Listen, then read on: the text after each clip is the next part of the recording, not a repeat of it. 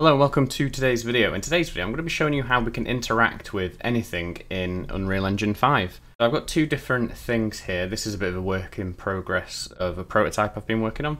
But if I come over here I can click and I've got this screen which I can interact with, and I've also got this pin pad which I can interact with and do stuff with that as well. In a follow-up video I'll be showing you how we can actually get these UI to work when we interact with them, including this one where we can put in a password and we've got lots of different emails that we can read through. That's going to be in a follow-up video, but today we're just going to be covering the actual interaction system. So the first thing we want to do is we want to make a new project. I'm going to be working with the first person template, so let's start up Unreal Engine 5. This will work in Unreal Engine 4 as well, and I'm going to go to Games, First Person. Let's call this Interact Demo and hit Create. Okay, so we've got the first person template here. See, if we hit play, we can run around, pick up this gun, and then fire our gun into the world. So the first thing we need to do is we're going to go to Edit and Project Settings, and we're going to make two changes here. So first thing, we're going to search for Trace Channel. I spelt it right, Trace Channel. And we're going to create a new trace channel, and I'm going to call this Interact. And I'm going to set this to Ignore for the default response, so that way we can choose specifically which things we want to block the Interact channel. So we'll hit Accept, and then we're going to go over to Input, and underneath Action Mappings, we've already got two here from the template. I'm going to create a new one, and I'm going to call this Interact as well, and I'm going to set this to the E key. So I'm going to click the little keyboard symbol there and press E, or we could have selected it from list, but it's nice and easy if you click that and it listens for an input. So we'll set that to the E key. So now what we want to do is we want to find the first person blueprint character, which is the thing that we are controlling in the world, and we can do that by going to the first person folder in our content browser and go to blueprints and BP underscore first person character. So let's double click and open that up. See here's all the logic for our first person character. We're just going to come to a clear bit of the graph, and let's right click and we can look for the interact action event, which is what we've just made. So we've got pressed and released here. When we press this key, we want to fire a beam out into the world and see if we've hit anything that is flagged as interactable. So let's drag out from this, and we can do a trace by channel. We'll do a line trace by channel.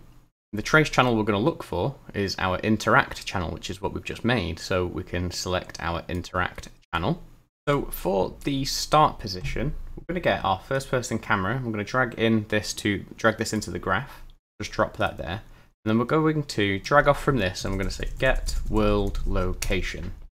And this is going to be our start point. So this ray is going to start from the camera, and we need to shoot a beam out a certain distance forward into the world. And this is forward from the camera's perspective. So let's get the forward vector of our camera, and we want to multiply this by some sort of range. So because this will only send it one unit forward, and obviously that's not going to be a good kind of length. So we can make a variable. I'm going to call this interact range. This is going to be a float. Let's compile it, and then by default we'll set this to 200. We're going to get our interact range. We're going to multiply our forward vector by the interact range. This gives us a direction, but to make it into an end position, we need to add this direction and length forward into the world to our world location. So we can pull off the world location, get an add node, pull off the location here, and we can set this to our endpoint. And then for draw debug type, I'm just going to put for duration, and for the draw time we'll just leave it at the default 5, so we'll be able to see this in the world. So if we hit save, and we'll close our blueprint for now, and we go into the world. If we press E, and then look, you can see that there's a line. So the camera was here. It's gone forward into the world 200 units forward from the camera position. So anything that was here or along that line, if it was flagged as interactable, we can do something with that. And you might want to play with the range of the beam if you want the player to be able to interact with stuff a bit further out in front of them. So that's our line trace working. So next we need to make a blueprint interface. We're going to right click, create a new folder, and we'll call this blueprints.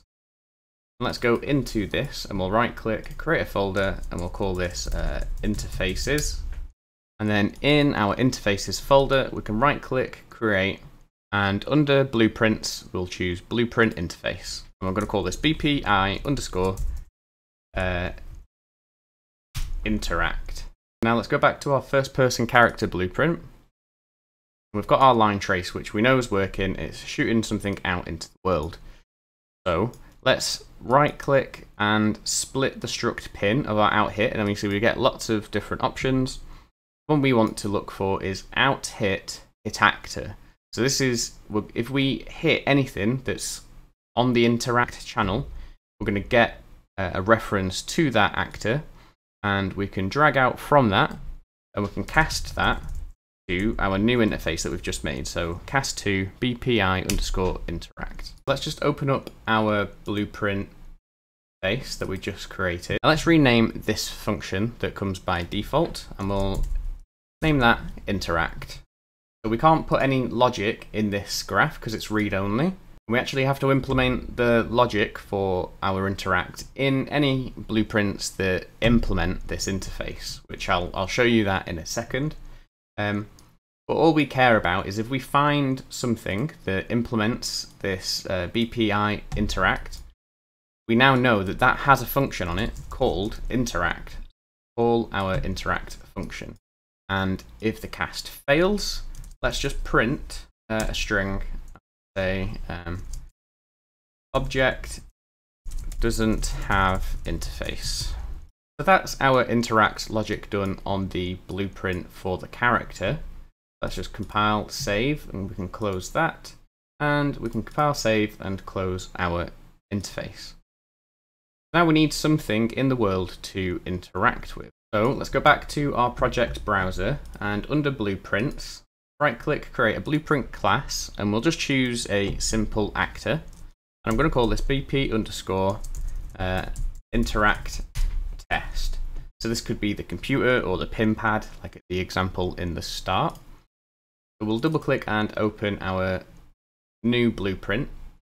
And to this, I'm going to add a cube collider, sorry, a box collider.